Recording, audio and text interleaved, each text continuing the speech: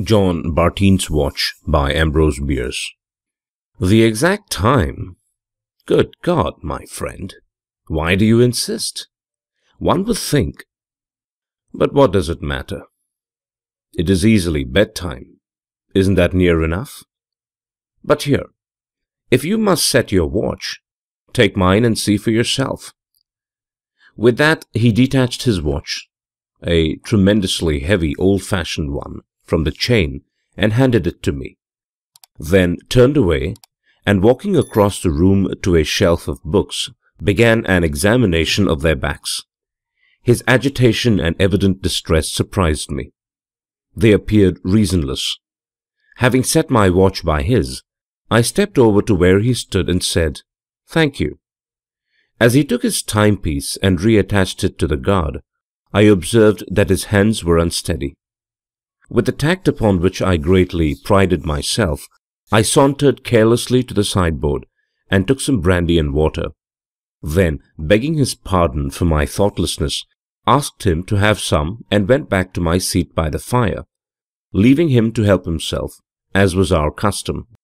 He did so, and presently joined me at the hearth, as tranquil as ever. This odd little incident occurred in my apartment, where John Bartine was passing an evening. We had dined together at the club, had come home in a cab, and, in short, everything had been done in the most prosaic way. And why John Bartine should break in upon the natural and established order of things to make himself spectacular with a display of emotion apparently for his own entertainment, I could nowise understand. The more I thought of it, while his brilliant conversational gifts were commending themselves to my attention, the more curious I grew, and of course had no difficulty in persuading myself that my curiosity was friendly solicitude. That is the disguise that curiosity usually assumes to evade resentment. So I ruined one of the finest sentences of his disregarding monologue by cutting it short without ceremony. "John Bartine," I said, "you must try to forgive me if I am wrong, but with the light that I have at present, I cannot concede your right to go all to pieces when asked the time of night. I cannot admit that it is proper to experience a mysterious reluctance to look your own watch in the face, and to cherish in my presence, without explanation, painful emotions which are denied to me, and which are none of my business." To this ridiculous speech, Bartine made no immediate reply, but sat looking gravely into the fire. Fearing that I had offended, I was about to apologize and beg him to think no more about the matter, when, looking me calmly in the eyes, he said, "My dear fellow, the levity of your manner does not at all disguise the hideous impudence of your demand. But happily I had already decided to tell you what you wish to know, and no manifestation of your unworthiness to hear it shall alter my decision. Be good enough to give me your attention, and you shall hear all about the matter. This watch," he said, "had been in my family for 3 generations, before it fell to me. Its original owner, for whom it was made, was my great-grandfather, Bramwell Olcott Bartine, a wealthy planter of colonial Virginia, and as staunch a Tory as ever lay awake nights, contriving new kinds of maledictions for the head of Mr. Washington, and new methods of aiding and abetting good King George. One day, this worthy gentleman had the deep misfortune to perform for his cause a service of capital importance, which was not recognized as legitimate by those who suffered its disadvantages. It does not matter what it was, but among its minor consequences was my excellent ancestor's arrest one night in his own house by a party of Mr. Washington's rebels. He was permitted to say farewell to his weeping family, and was then marched away into the darkness which swallowed him up forever.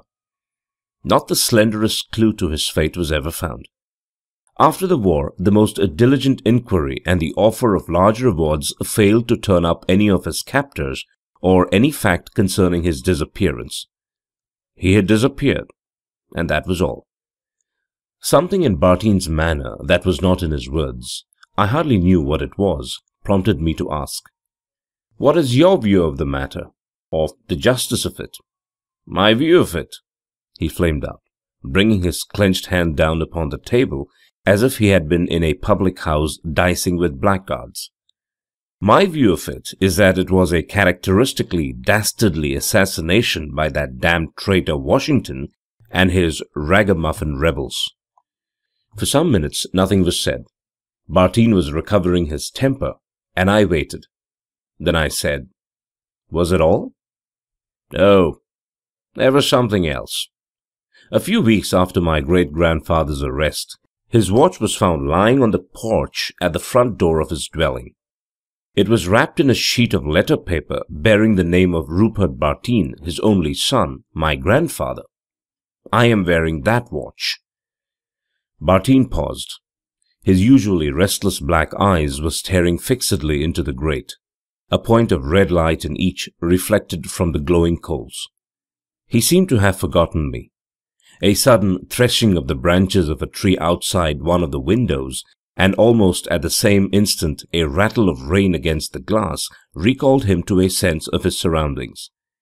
A storm had risen, heralded by a single gust of wind, and in a few moments the steady plash of the water on the pavement was directly heard. I hardly know why I relate this incident. It seems somehow to have a certain significance and relevancy, which I am unable now to discern. It at least added an element of seriousness, almost solemnity. Bartine resumed, "I have a singular feeling toward this watch, a kind of affection for it. I like to have it about me, though partly from its weight, and partly for a reason I shall now explain. I seldom carry it. The reason is this.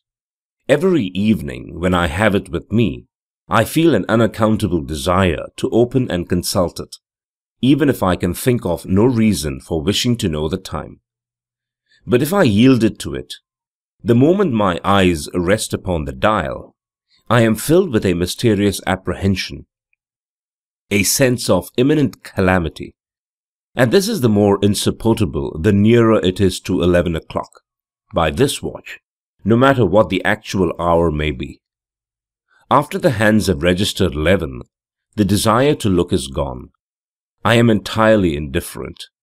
Then I can consult the thing as often as I like, with no more emotion than you feel in looking at your own. Naturally, I have trained myself not to look at that watch in the evening before 11. Nothing could induce me. Your insistence this evening upset me a trifle.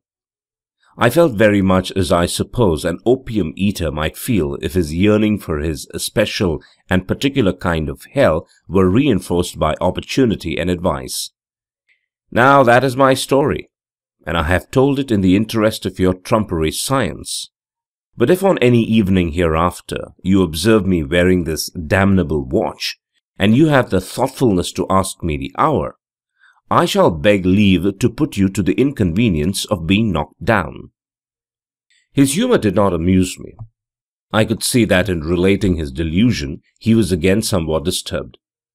His concluding smile was positively ghastly, and his eyes had resumed something more than their old restlessness. They shifted hither and thither about the room with apparent aimlessness, and I fancied had taken on a wild expression, such as is sometimes observed in cases of dementia.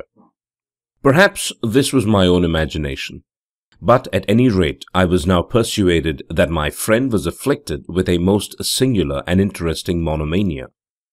Without, I trust, any abatement of my affectionate solicitude for him as a friend, I began to regard him as a patient, rich in possibilities of profitable study. Why not? Had he not described his delusion in the interest of science? Ah, poor fellow, he was doing more for science than he knew. Not only his story, but himself was in evidence. I should cure him if I could, of course, but first I should make a little experiment in psychology. Nay, the experiment itself might be a step in his restoration. "That is very frank and friendly of you, Bartine," I said cordially, "and I am rather proud of your confidence. It is all very odd, certainly. Do you mind showing me the watch?" He detached it from his waistcoat, chain and all, and passed it to me without a word.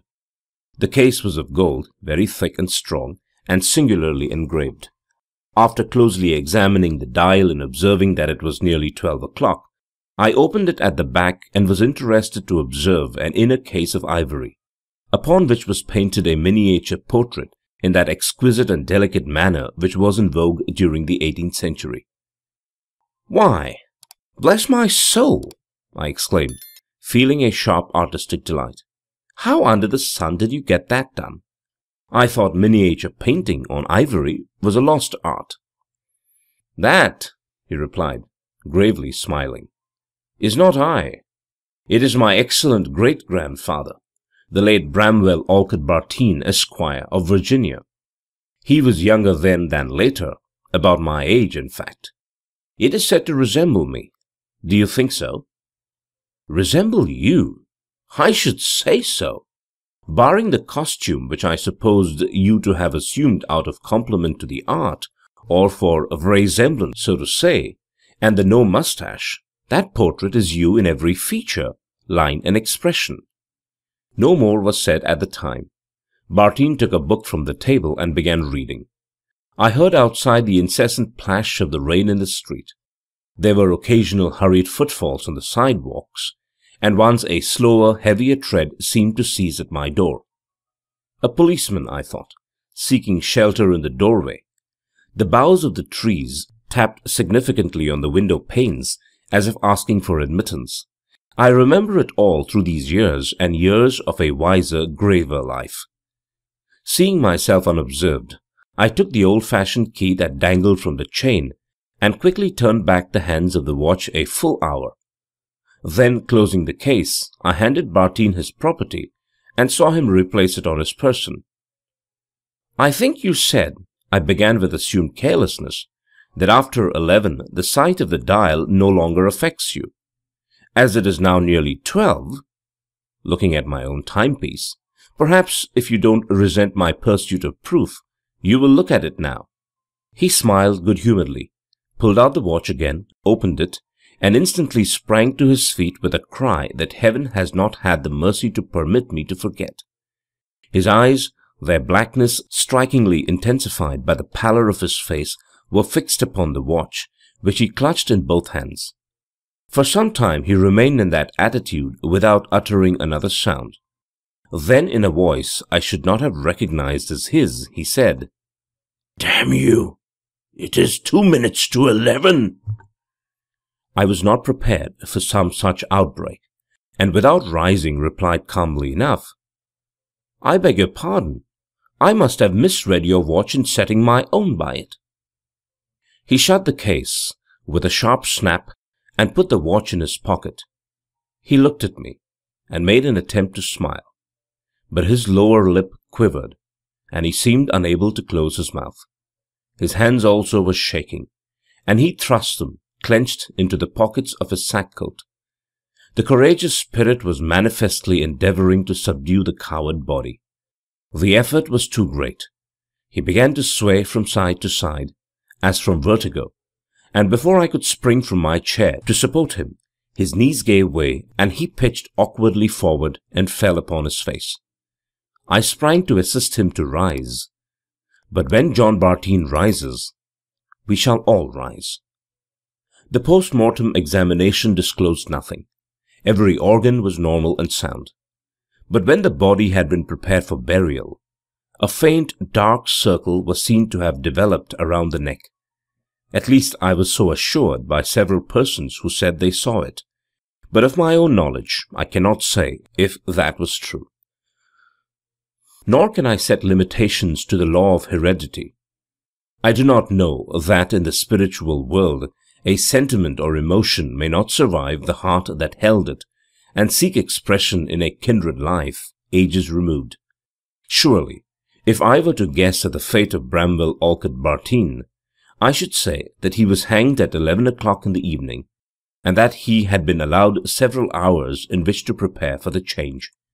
As for John Bartine, my friend, my patient for 5 minutes, and, heaven forgive me, my victim for eternity, there is no more to say. He is buried, and his watch with him. I saw to that. May God rest his soul in paradise, and the soul of his Virginian ancestor, if indeed they are two souls.